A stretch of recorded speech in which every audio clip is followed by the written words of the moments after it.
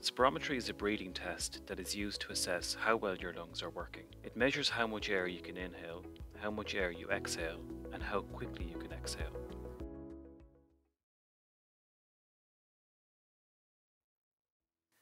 Spirometry is used to diagnose respiratory-related illnesses such as asthma or COPD and other conditions that can affect your breathing. It can also be used to monitor your lung function over time, to assess the response to medication or disease progression and severity.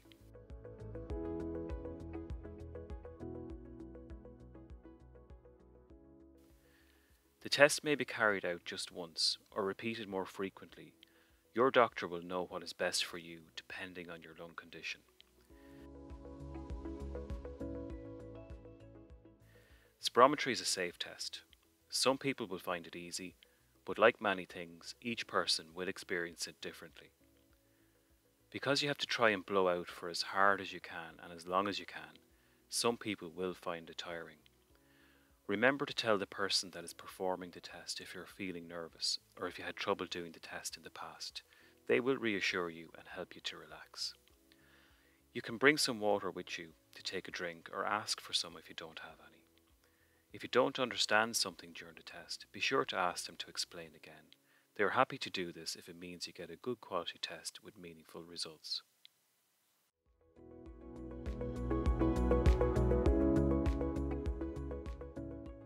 You should not smoke or vape prior to the test. Avoid vigorous exercise and wear comfortable clothing. Avoid a large meal prior to testing, however you are not required to fast. If it is your first time performing a lung function test, you may or may not be required to withhold your inhalers on the day of the test. This will be decided by the referring healthcare professional or the protocol of your local testing centre. Please do bring a list of your inhalers with you on the day of the test.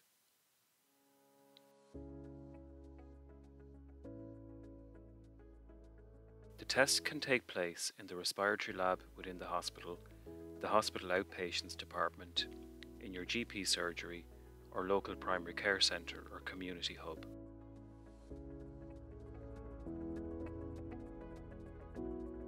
If it is your first time, it can take a little longer to complete. When called in for your test, you will be asked to remove your shoes and coat so that we can measure your height and weight accurately.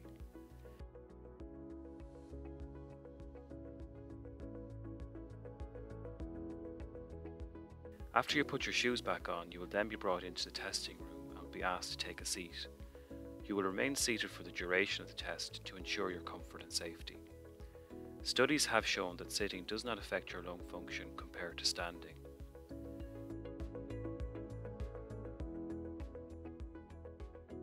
Before we can commence the test, you will be asked about your medications, smoking history, and general suitability for performing the test. Before beginning your spirometry, it will be explained to you or demonstrated to you.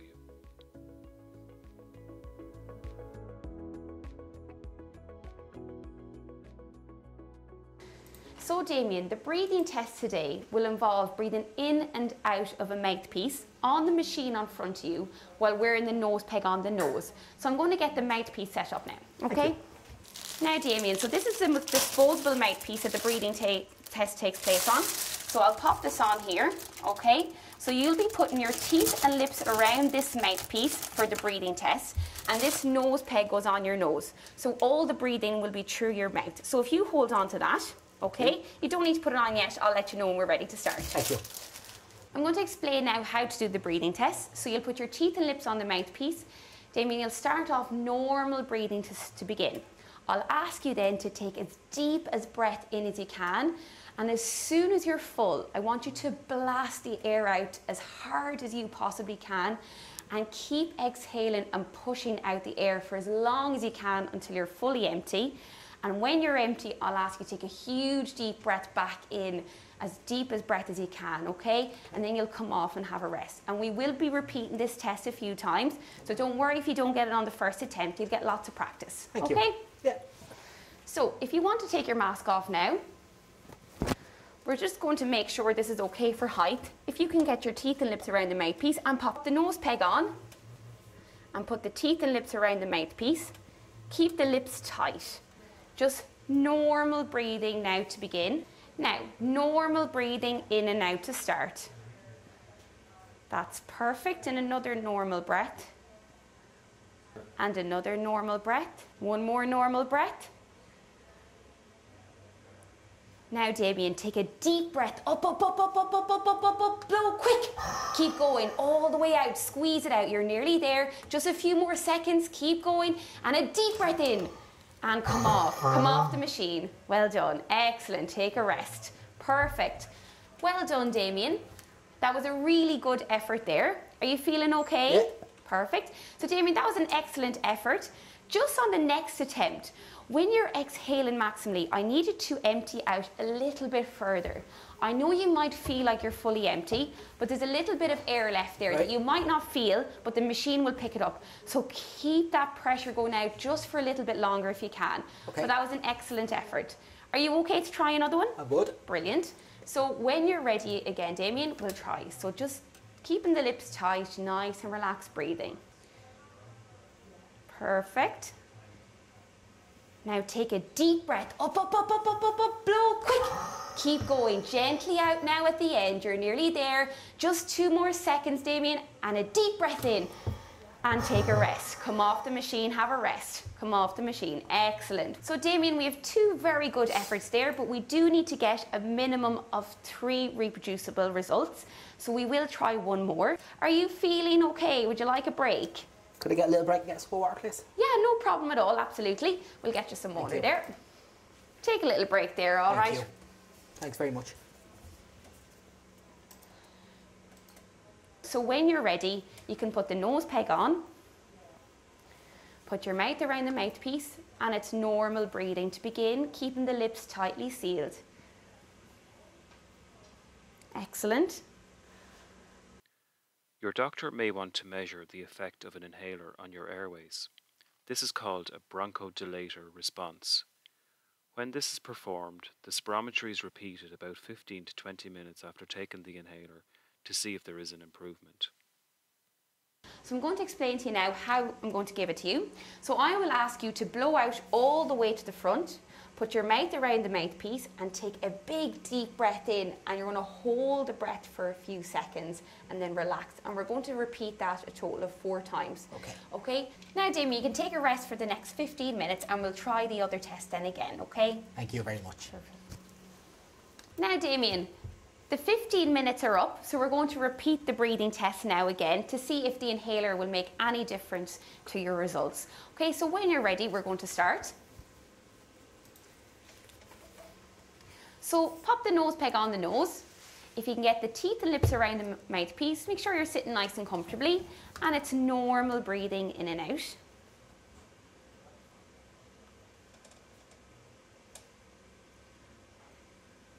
Now take a deep breath, up, up, up, up, up, blow, quick. Keep going, Damien, nearly there. 2 more seconds, squeeze it out, nearly there, big breath in, and come off. Excellent, well done, and have a rest. That was a really good effort there, Damien, well done. Are you feeling okay? All good. Well done. Thank you. So we've 1 done there, but we do need to get a minimum of 3, so we have at least 2 more to repeat. Okay, so whenever you feel ready, we're going to try another one again. Take your time. So when you're ready, let's go. So lips tight, normal breathing.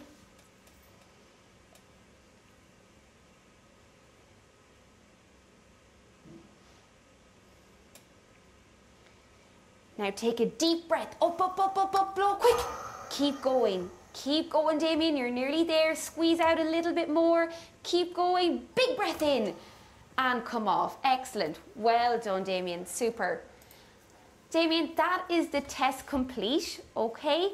So what happens next? The doctor is going to have a look at your results and he's going to interpret them, and then you'll get the results from your doctor.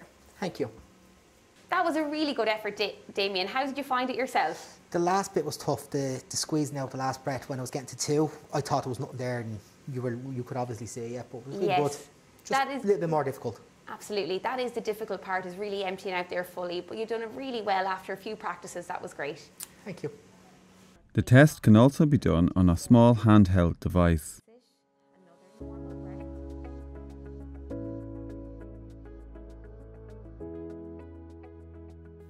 The test efforts will be repeated about 3 to 8 times so that we get your best results. As you can see, this test does require a lot of effort, and therefore you may find the test to be tiring and may feel fatigued afterwards. Rest will be given between each attempt. However, if you require a longer break or some water, please don't hesitate to ask the physiologist. Generally, the test results will not be discussed with you by the person carrying out the test. The report will be given to the doctor who ordered the test, and they will discuss the results with you.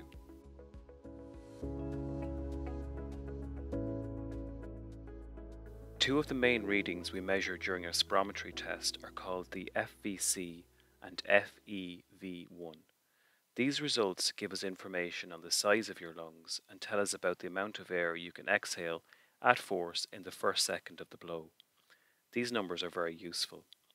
They can be used to determine the severity of obstruction in airways caused by a disease such as COPD and be used to help guide treatment. Dr. O'Connell is a consultant respiratory doctor at St. James's Hospital. He will now talk to you about understanding the results of the spirometry test.